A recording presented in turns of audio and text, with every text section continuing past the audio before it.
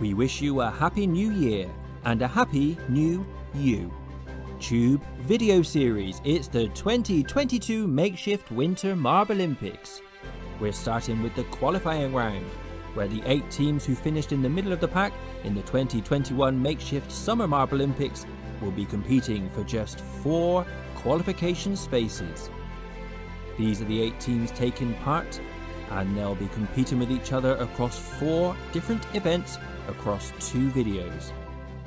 Today we'll be bringing you running in the snow, followed by jumping through the air.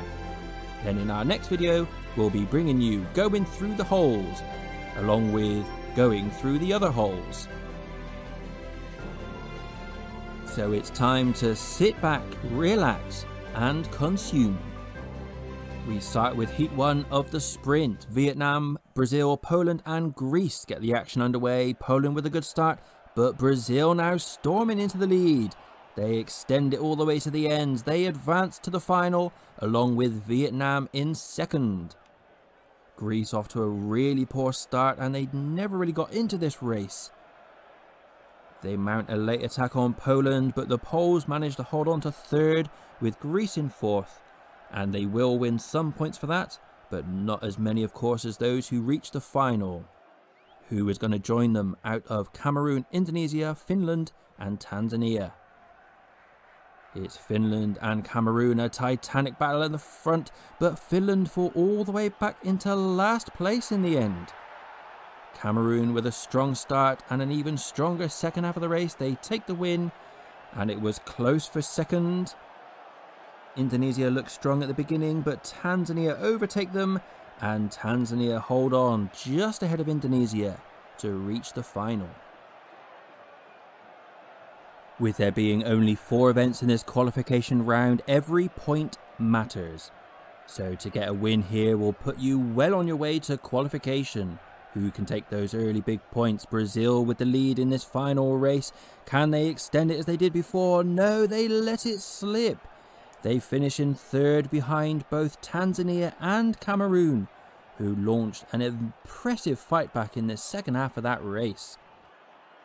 Cameroon pushing Tanzania all the way, but it is Tanzania who take the win and the 12 points, with Cameroon in second.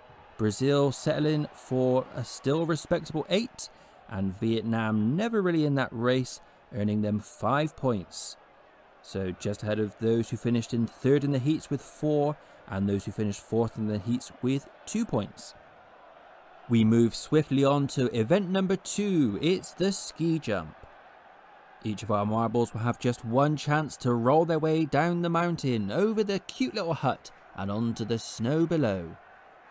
The measurements we'll be using are those given to us by our fathers and our forefathers before them, inches.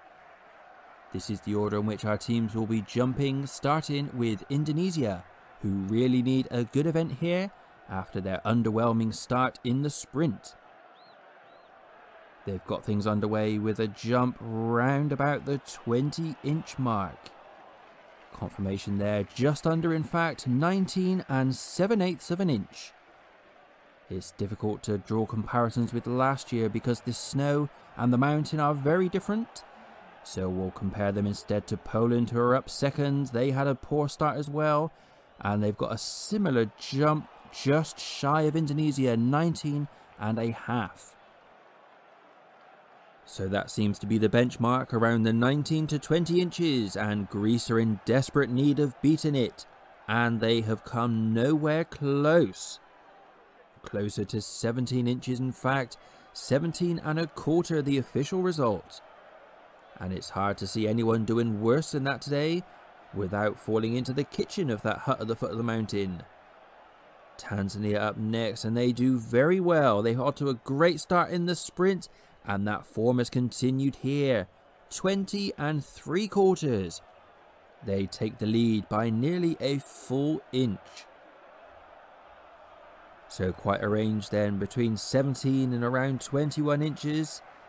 Let's see what Brazil can do. They did well in the first event as well. They got quite a bit of pace coming off that ramp, and they've got quite a bit of distance as well. Have they broken the 21-inch mark? They've matched it bang on. They take the lead now. 21 the score to beat. Surely if anyone can beat that, it's last year's ski jump gold medalist Finland. They're up next and it's a decent jump from them. I'm not sure it's quite going to trouble Brazil, but it's certainly over the 20 mark, 20 3/8. They'll be challenging for the podium points with just 2 nations left to jump, starting with Vietnam. It's a decent jump from them as well. It's cleared the 20 mark, hasn't quite cleared the 21, slap bang in the middle in fact, 20 1/2. And that moves them into the podium positions now with just 1 left. Can Cameroon spoil the party for them? No. That's another poor jump, not quite as poor as Greece, but 18 inches is going to see Cameroon finish second from bottom. This is the full rundown of the points won in the ski jump. Brazil and Tanzania continue their fine start to this qualification campaign. That means the total points table so far looks thusly. Tanzania and Brazil with 1 big fat foot already in the finals.